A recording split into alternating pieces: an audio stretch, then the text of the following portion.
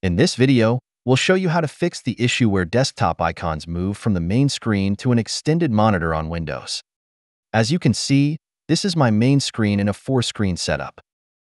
However, the icons are not showing on the main screen.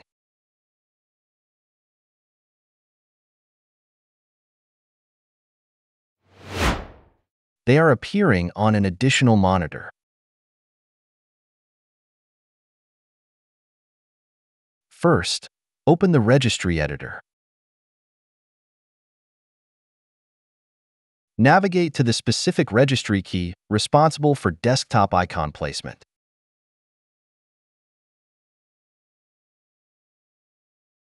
Right-click on the key and select Delete.